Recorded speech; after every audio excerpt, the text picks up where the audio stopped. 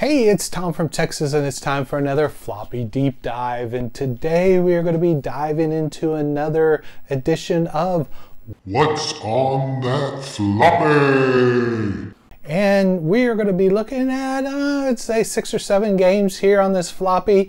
Going to go through them one by one like I always do, checking them out exactly like they are on my floppy, showing them to you guys and sharing the memories of playing the game and the fun it was playing these awesome games, or could be terrible games, whatever it turns out to be. But checking them all out, trying to remember them, seeing if you guys remember it, and just bringing back some great memories. So I'm going to have a little contest for my subscribers because I thought it would just be fun to give something away.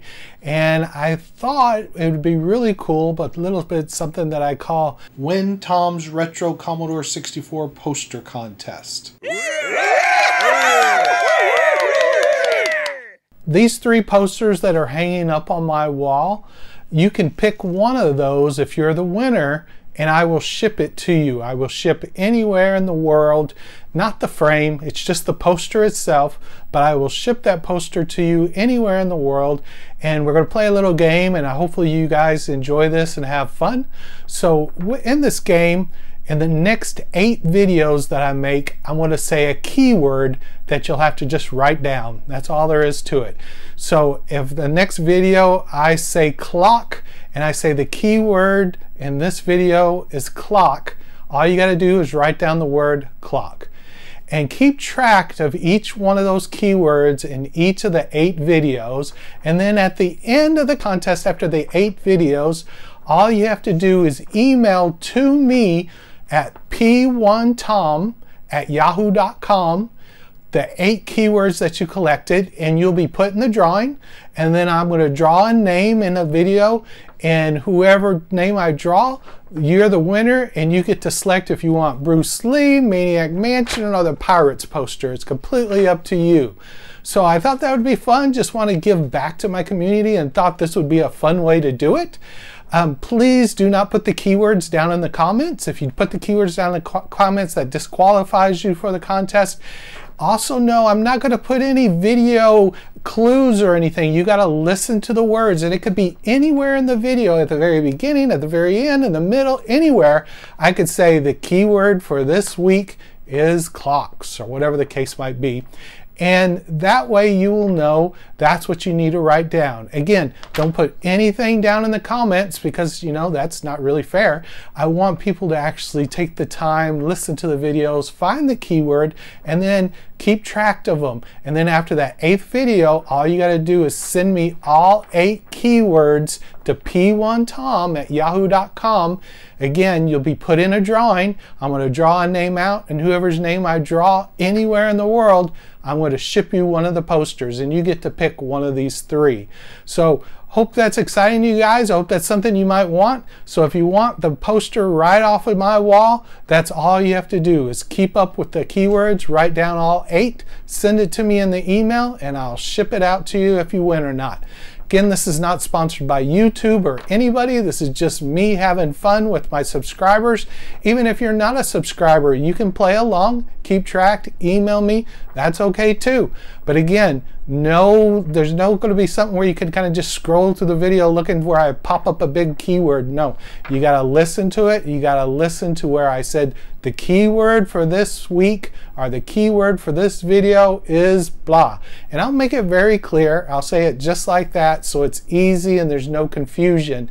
So in the next 8 videos, starting with this one, keep track of all the keywords. Don't put them down in the comments. Keep track of them, and at the end, you'll send it to me. I know I've said these rules over and over again, but I want to make sure that it's very self-explanatory and that we all understand exactly how this new contest is going to work.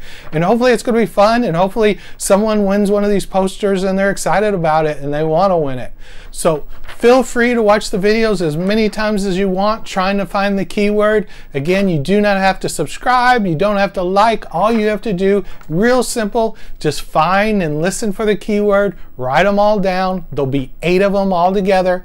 Don't put them in comments. Send it to P1Tom. The P is in Paul, the number 1, tom@yahoo.com, and I'll put it up here on the screen so you see exactly where you got to send it.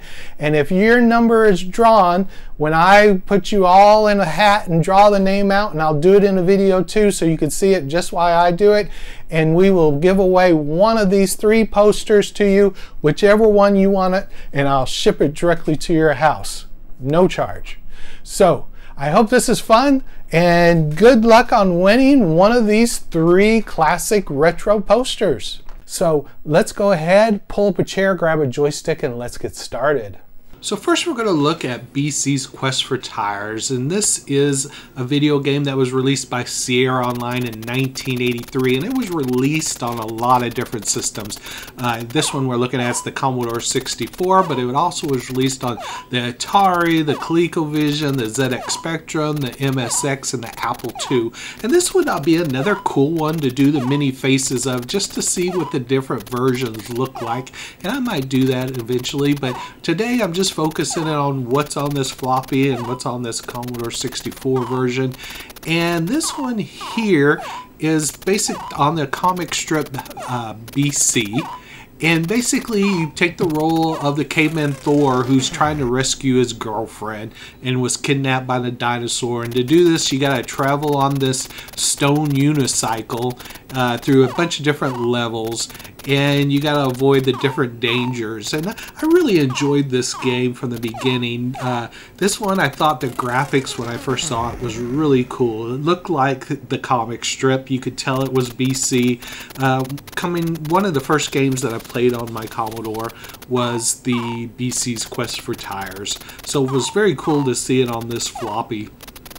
And basically what you do is you go through these different levels. You got to jump over potholes and duck under tree branches, and you got to hop across different turtles to cross a lake, and different things to makes it a little bit harder when you're getting carried over a lava pit by a bird and so forth. So it was just really fun, and it wasn't that hard. So you could just pick up the joystick and start playing, and it's that kind of game. And I think a lot of people played this game and enjoyed it. I know it had great reaction on all the different systems and won awards back when it came. So it was just really fun to have this on this floppy and play it again. I'd love to hear your thoughts and comments about BC's Quest for Tires and when you first played it.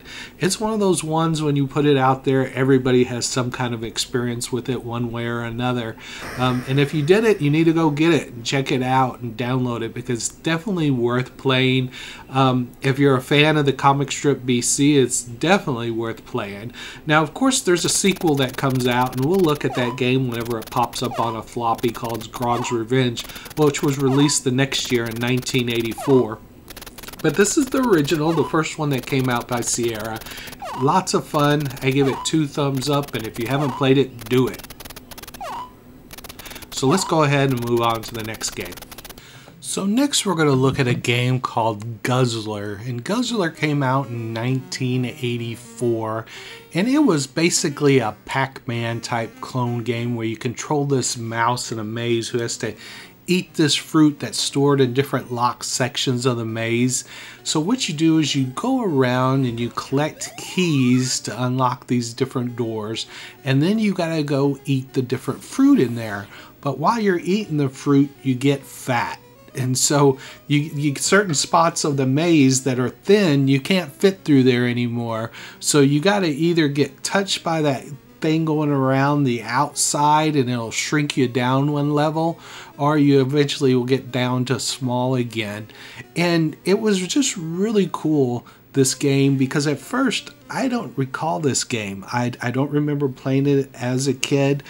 Today I was just trying to figure out, and I didn't realize I was getting fat, and that's why I couldn't move around. So it took me a little bit to figure out, oh, I got to get skinny again to get through this again. So I actually played this for quite a bit and enjoyed it. I thought this was a fun game, and I can't believe I missed this one. I had it in my collection, but I never really played it that much.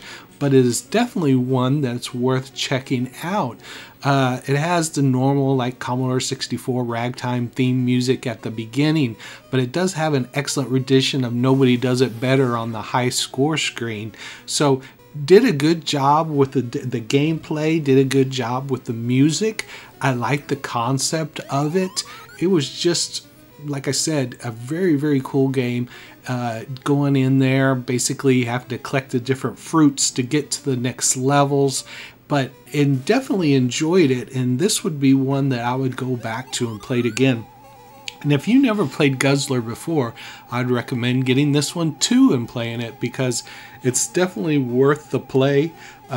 I'm not sure if it's on RetroPie or not. I have to look and see if it's out there for people who do emulation and so forth. But if you have a Commodore 64, I recommend getting the D64 file or getting the original of this game and playing it, because Guzzler's one that's definitely worth checking out. There's not a lot out there on it on the website, so I don't think it was really that popular of a game. I could be wrong, but basically it's not one of those typical games that everyone talked about. Now, there is some sort of arcade version out there, and again, I've never played the arcade version, but I hear it's different. I hear that it's not the same thing that you're doing here, and I might have to go check that out and see if that's out there on my arcade games. But this one here, if you've never played Guzzler, go look it up. It's worth the play, it's fun, and again, another 2 thumbs up. Glad that I got to play Guzzler.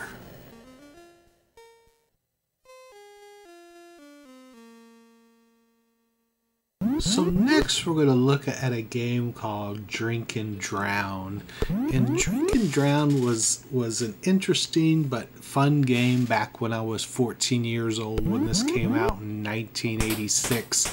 And it's all basically text, and they put you in different situations, and you got to make decisions all the while drinking. So at 14, it was a game about drinking as much as you can and getting wasted and trying to impress chicks at the bar.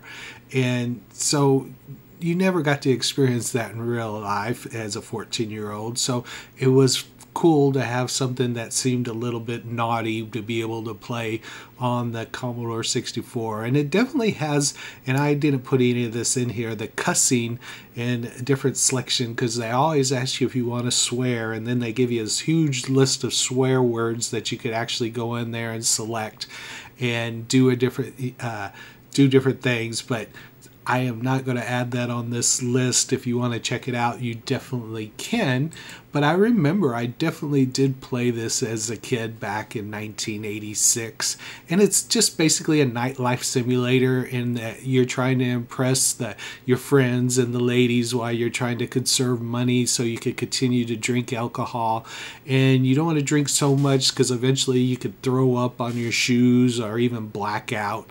And you basically go from bar to bar encountering these different circumstances that they throw at you, and then you get a decision, multiple choice, usually about 3 choices that you could pick from, and then they'll grade you on based on what you pick. And then you also get graded by what kind of drink that you're drinking, and if you can come up with some swear words or something that are put together, they also grade you on that. So everything's graded off of your situation of what you're doing. And I don't know where the drowning comes into play in all this. Maybe you just drown your sorrows and all the drinking. But this game was definitely, for a 14-year-old, yeah. Now, meh, not so much. I found it kind of boring, and I would give it thumbs down. But if you like these kind of games or simulator games, or you played it when you were a kid and you just want to relive it to remember it, it's definitely for adults, and maybe you would enjoy it. So next we're going to check out a game called Yo-Yo, and it's all in Spanish. But when it came to gameplay, that didn't really matter because you could figure out what you have. And you look at like this wrestling caveman looking guy, and you carry a yo-yo, and you can hit these pink monsters with your yo-yo, and you have to jump from platform to platform and collect different diamonds, and these balloons come floating up through the air, and if one of those balloons hits you, it'll kill you. And so you got to make sure that you go on stand these platforms. When you jump, you don't want to jump up. There's where a balloon can get you. And you say HCC. I don't know what that means, but basically that's what the whole game is climbing up these ladders, going to these different levels and killing these different monsters and jumping from platform to platform while you're collecting different stuff like the diamonds and trying to avoid the balloons and everything else. And that's basically Yo-Yo in a nutshell. Again, it came, obviously, it looks like from Spain, because everything is in Spanish. It's basically just an arcade scrolling screen. And I believe this came out in 1986-ish also. You could play with music, or you could play with the music shut off. So it did have different options for you if you wanted to. And I believe you could do different difficulty levels too and select those different difficulty levels that you want to play. All the while, like I said, avoiding these. I thought the monsters looked pretty cool. That little pink thing with teeth looked pretty cool to me, and I thought the main character looked pretty cool. The concept was actually pretty good, and the graphics actually looked pretty good. I played this for a little bit, but I just couldn't really get into it. I don't know. Maybe if I played it a little bit more, I would give it a C out of all these games. But definitely uniqueness. I'd rate it high on uniqueness. I like the whole Sigmund and the Sea Monster type looking monsters. And if you haven't checked this one out and you just want to try something different, or you're looking for games that starts with Y, this is called Yo-Yo. So check it out. So next we're going to look at a game called Aqua Racer, and this is a waterborne version on pole position, which is basically your speedboats instead of cars in a lake in place of a racetrack. And so you have to guide your boat, and apparently there's 20 courses. I didn't even qualify any time that I played on the first course, but you got to qualify first in the first round, and then you set your time that you got to beat, and then once you beat that time, then you get to go further and then race against different cars. I didn't like the controls of this game. It was hard to stay on course. It really could improve on that. They could basically hard to tell where the course was for the road, so it wasn't really clear when you're going to get off of course where that would be, and so you'd crash because you would get off course, or you'd be disqualified because you go out of line of the course, or and like I say, with the boats, they made it so sensitive, so you're just basically going all over the place, and it just really was, to me, not fun. It might be a clone of pole position, but it's no pole position. Pole position's awesome, and I can play that, and it has a really good feel to it and steer to it. Where this one, definitely, you're just all over the place. And from what I read, the courses add variety, but they're pretty similar. They just get thinner and more twisting, so it makes it harder. But it, and it has average reviews out there on the different ones that I looked at. I'm just going off of my own personal opinion of playing this, that it just wasn't my cup of tea. I didn't like it. Like I said, I couldn't control the race boat very well. I kept getting off course, kept crashing into other boats, and maybe that's just my skill level. But it just did not want to really work with me. I kind of like the cannon fire at the start of the race that kind of starts it and gets you going. You have 2 gears in this, and the top speed that you can go is 110. You accelerate by pushing the joystick forward, and you could slow down by pulling back, and then the fire button actually changes the gears between low and high. And so if you like these kind of games, or if you're into racing games, this might be one for you. Like I said, instead of cars, it's speedboats, so it is a little different, and maybe something. I'd be interested if anyone ever played this one, or if they've had any experience playing this one. But overall, I again give this one a C.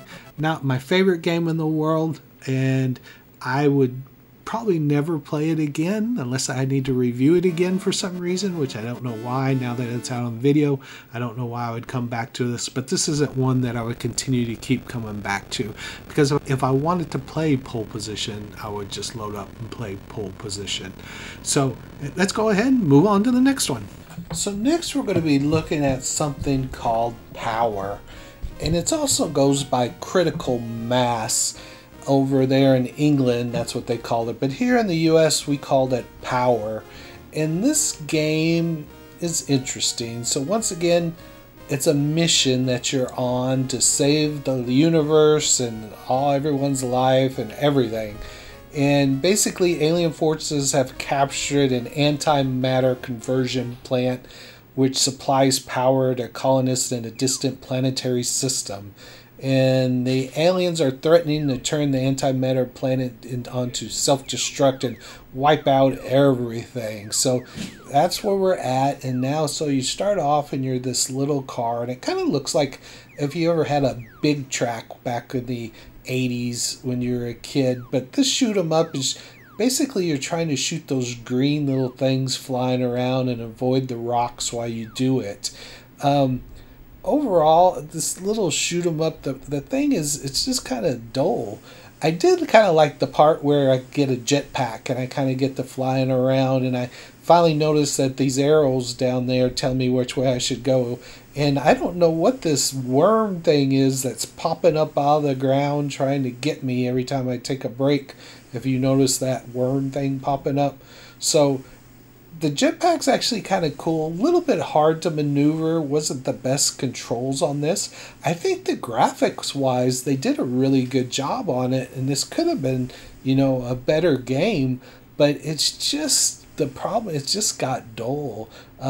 There's not a lot to do. Even when shooting those green flying things that were going by, they just not a lot of them, and they just occasionally go, and so it was kind of hard to even get to them to shoot them.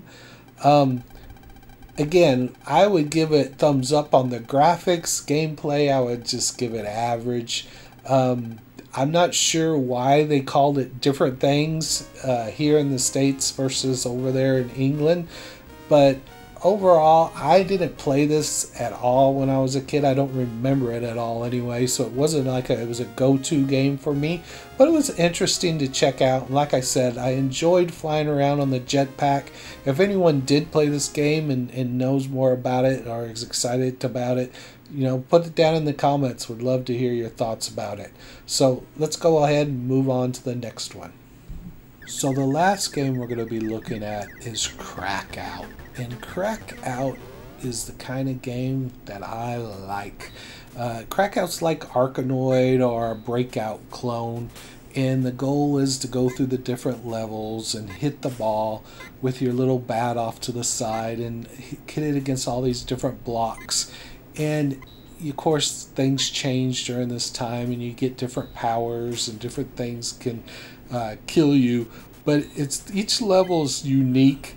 And it's just fun to play. It's an easy one to pick up, grab the joystick, and it's pretty easy to figure out what you're going to do. You might not know what all the power-ups do or exactly how they all work, but they're pretty easy to figure out. And that's what I liked about it.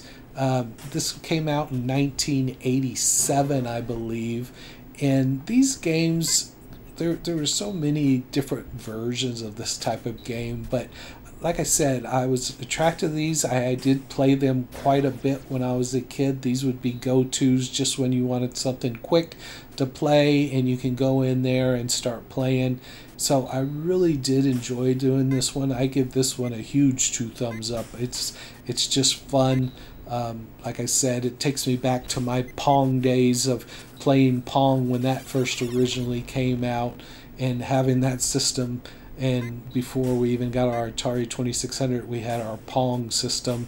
And so this kind of reminds me of the Pong, but of course this is just like the Breakout and then the Super Breakout and the different ones that are out there. But fun game, worth checking out. If you've never played this version, Krackout 3 is definitely one to go out and get that D64 file if you don't have it, or if you have the original disc, load it up and play it.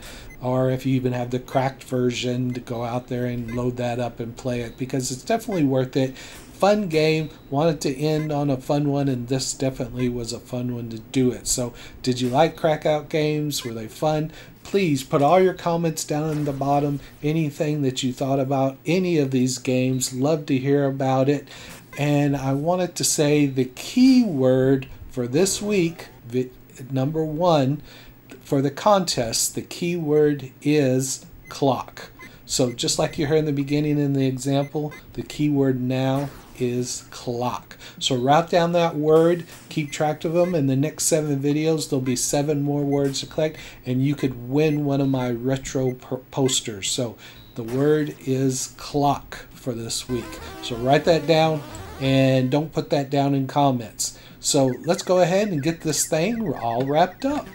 So that's it, guys. That's all the games on here. Of course, the most popular one on here is that BC's Quest for Tires. I love that game. It was one of the first games that I ever played on my Commodore 64, and thought the graphics were really, really good back in the day when you first saw it, and thought it was really good compared to my Atari experience.